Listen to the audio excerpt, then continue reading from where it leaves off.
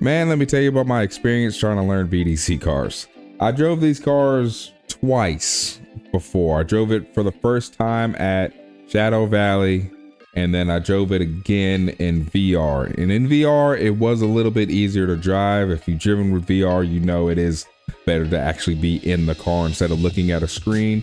So I did start to get used to one of the cars, but it's not a VDC track. So I tried to download a VDC track and just see what I can do. So the first track I just found, so VDC Autopolis 2022. I don't know if it's a easy track or hard track. I don't know. I just picked a random VDC track.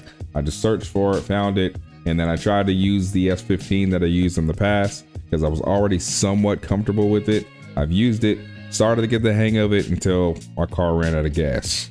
Did I just unlock VDC? Did I just download the update to myself? Did that just happen just now? I'm out of gas. So starting with the VDC Autopolis track, I decided to do a sight lap so I can see all the inside clipping zones, outside zones, wherever I need to be. And that way I can try to gauge where I need to be on each turn. I know I'm probably not going to do a perfect run, but at least wanted to get something like high 90s or mid 90s, low 90s even, just something in the 90s, something that looks like I know what I'm doing. Again, I don't have a lot of experience with these cars, so I knew it would be a battle trying to do that. I decided to do a sight lap so I could see exactly where I'm going. And after I got through the zone and saw the finish line, I decided to just drive through the whole track and basically just loops you all the way back around. I guess if you're doing like a server or something, that's a good way to just loop all the way back around, just follow the whole lap. So after that, I decided to try it. And I just tried it straight out of the box.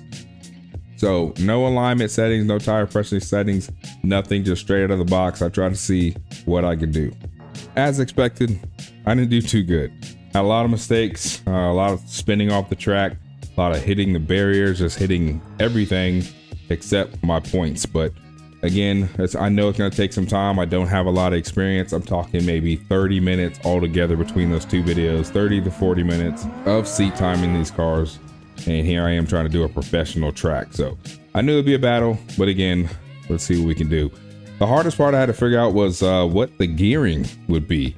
So just going from the start line to the first point where I have to initiate the drift, seemed like third gear was about where I would get to at that speed. So I tried third gear all the way through the track. Wasn't sure that was gonna be it or not, but I just tried it. It felt comfortable for a little bit.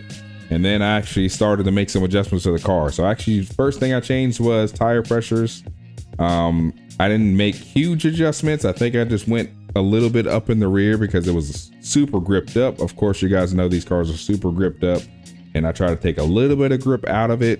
And that way it'd be kind of float a little bit more. Maybe I'll be more comfortable with it. I'm not competing against anybody, so I don't necessarily need all the grip in the world. And so I tried to take some of the tire pressure out, see if it helped, and it seemed like it helped a little bit. And then in doing so, I did start to get a little bit more comfortable, and that's when I actually realized that third gear, a little bit too short.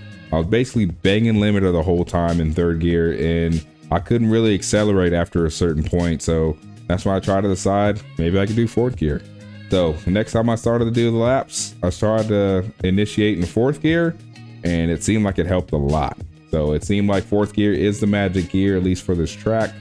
And I was able to, you know, kind of pedal the throttle and kind of keep up my speed and actually accelerate if I needed to accelerate and maintain the speed. And fourth gear seemed like it was actually the ticket for this track. So after doing that for a few times, again, still making mistakes here and there, I decided, you know what, let's just not worry about all the clipping points and outside zone, inside zone. Let's skip all that stuff and just link the course. Try to at least link the track, and then I can make adjustments where I need to, if I need to be further outside here or further inside here, but at least link the course. And then I tried it.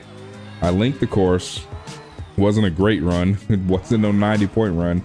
Probably wasn't even a 60-point run. I think I missed over half the zones, but again, I just wanted to link the course and actually, you know, just at least maintain a drift all the way through the course, and I did. So after that, I actually ended up driving all the way through the course, and by the time I got all the way back to the beginning, I decided to just go for it straight from there. And I noticed I actually did really good, and I think the reason was because my tires were actually warmed up.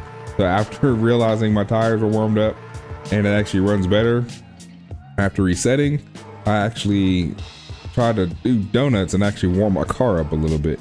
The donuts weren't really doing anything. Everything was ice cold, including my front tires. So I came up with this brilliant idea: back out and put on tire blankets. After putting on tire blankets, I came back and then I actually tried on fresh green tires, front and rear, and I actually did pretty good. Right after starting with already warm tires, I actually linked the course again the second time. It just wasn't perfect. It wasn't as great as I wanted it to be, but the fact that I know it actually handles better with the warmed up tires, that was definitely a bonus. So that gave me a little bit of confidence, and I kept going, and then I don't know what happened. I just started to suck again.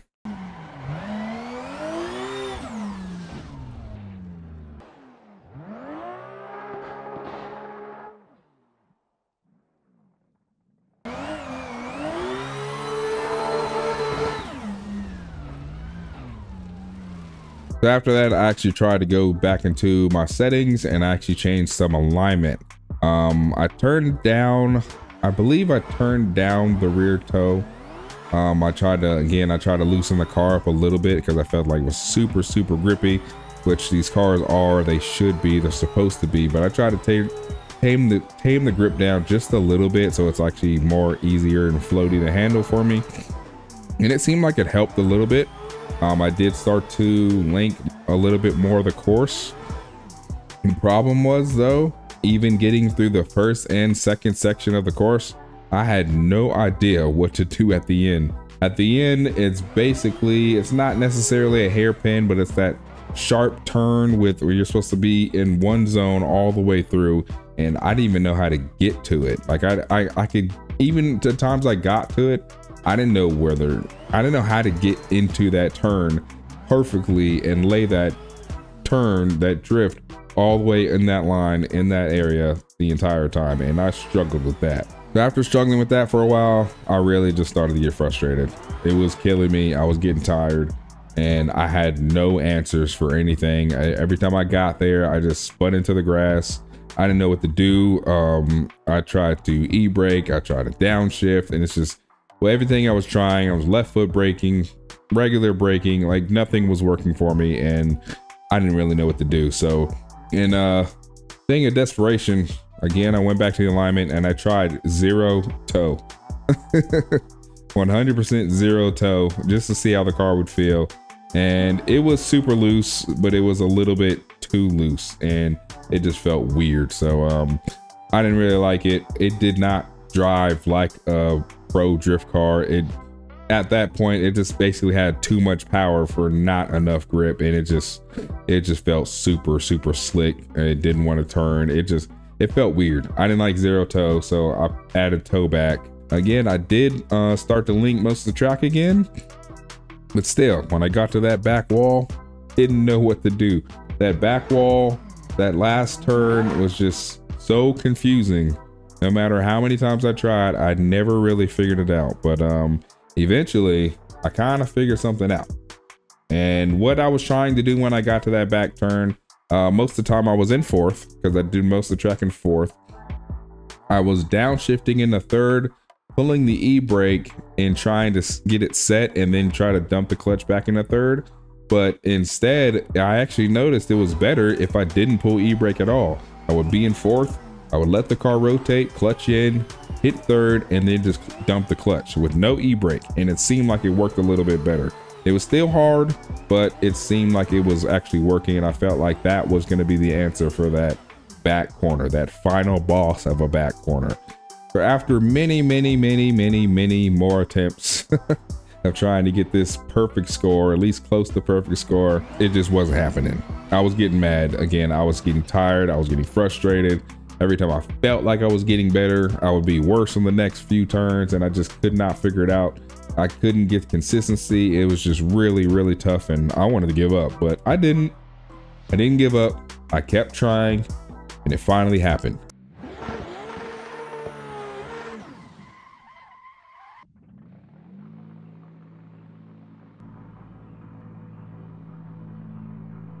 I hit a cone. I was frustrated already, but it kind of made me laugh. But anyways, right after hitting the cone, something happened, and I was, you guys will see it.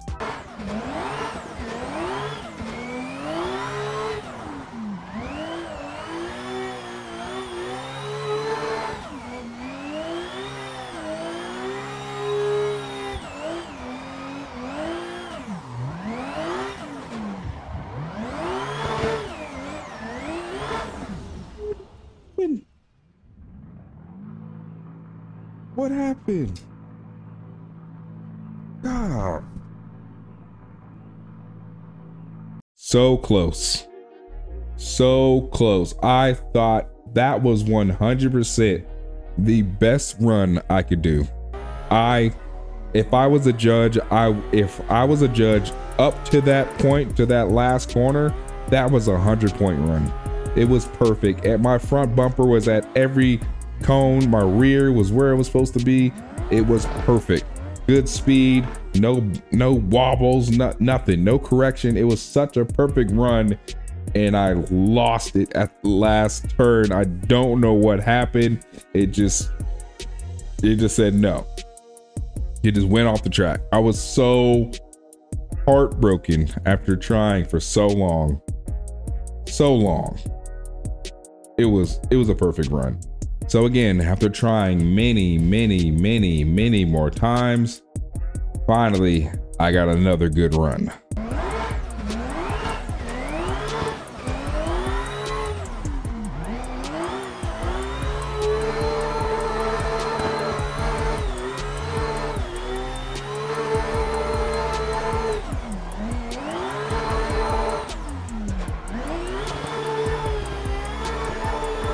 Oh my God.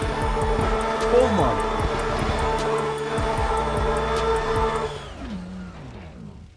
I did it. Oh my God, I did it. Oh man. Is mic on? Mike. Yeah, mic is on. What's up? Oh my God. Been sitting in this chair for 2 hours. My back hurts, my eyes hurt, my arms hurt. This thing's getting hot. I'm tired, man. I finally did it. Jesus. Finally did it. Was it perfect? No. But that was enough for me. Again, I knew I wouldn't get a perfect run. I knew this would be a challenge to even get this far. But again, these cars, they come down to seat time. And I just spent 2 hours trying to link one good track. I did it. Again, I would like to do more practice so I can do it more consistently, do it in lobbies and stuff like that. But man, these cars really take some seat time. So if you guys want to hop at some VDC cars, don't be upset if you try 3 or 4 laps and you can't drive it, because it's going to take a while. These cars are not easy. There is some settings you need to change. I wish I knew more settings, like suspension wise, and that way I can make the car like, you know, kind of, you know, bounce less, or, you know what I mean? I don't know suspension well enough. I'm gonna practice it one day, but stuff like that, man, it's gonna take some seat time, and that's the only answer I got for you. So if you want to learn VDC cars, just understand it's gonna take some time. So I'm not the greatest driver in the world. Don't even want to be. But for me to actually put in some hard time, some hard hours, and actually link the track, I was happy at the end of the day. So if you want to learn VDC, just try it. Just try it and keep trying it until you get it. So that's what I got, guys. I will see you guys another day. We'll hop in some more VDC. I see VDC just released a 4.0 pack. Maybe we'll do a video on those. Maybe they'll drive different, drive easier, drive harder. I don't know. I guess we'll find out. But that's all I got. Thanks for watching, guys. Deuces. I will see you in the next one.